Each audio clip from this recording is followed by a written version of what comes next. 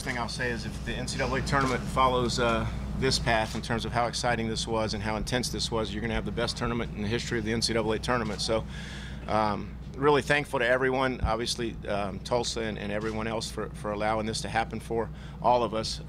The match itself, incredible match. You know, you coach for 26, 27 years, and it's hard to beat a match that's this competitive and this solid of a match. So proud of the kids, and that's all of them. I'm proud of the North Carolina kids. They've taught us a lot. We learned a massive amount in doubles this year from that team, and I am so proud of our girls. This one as much as anybody. The way that we played that #1 court in doubles was just remarkable. Brilliant tennis. It's not the way you draw it up in a textbook, but they bought into it, and they did a heck of a job with it. And then from there on, we had to keep fighting that much the whole way through. So what an amazing battle. It's awesome to be sitting here with a first-year kid who's just rising like crazy. So just proud of everybody, the whole group, the staff, and North Carolina included. What a match. One specific, they've probably got they've the second best doubles win percentage in the country. They're 30-2 this year. Their #1 court probably has the best record in the country, the #1 team in the country. And they do something that's different. They lob over the net player, and they do it so well, it doesn't really matter how deep you position your net player, you're not going to get the overhead. So they do it that well, and then you end up running. You end up running at the back. So look, we sucked up our pride, and we realized we don't want to run 10 miles and have them lobbing over us, and they use us as a target.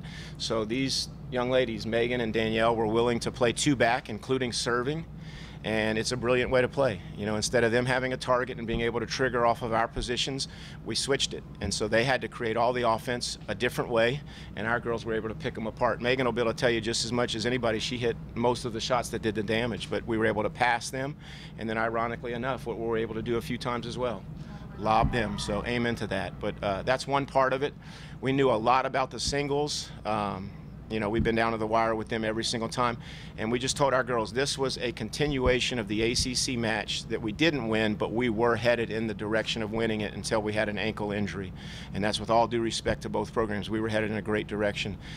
These girls continued that process with all the heart in the world, and man, we had to buckle down at the end because it still wasn't easy. Even after all that, they were sneaking their way back even at the end there. So they taught us a lot. I think we've taught them a lot, and you're just blessed to have those kind of opportunities as a coach and as a team.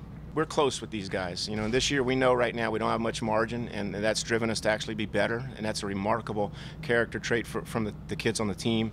The message was what I just said, a continuation from ACCs. The tactics were very deep on court 1 doubles, a little bit on court 2 doubles. We had some new ideas, and then the singles we had a couple of thoughts, and I haven't even spoken to Nauta yet, but a senior who's really hanging in there. Physically, she's had some challenges.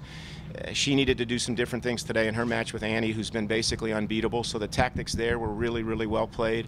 And then I felt like Meghan, no matter Vial or Pies or whoever they played in that position, either one was a lefty that Meghan really handles well. And man, oh man, just really good progression from Meghan, and she was the first one off the court, which is a huge statement.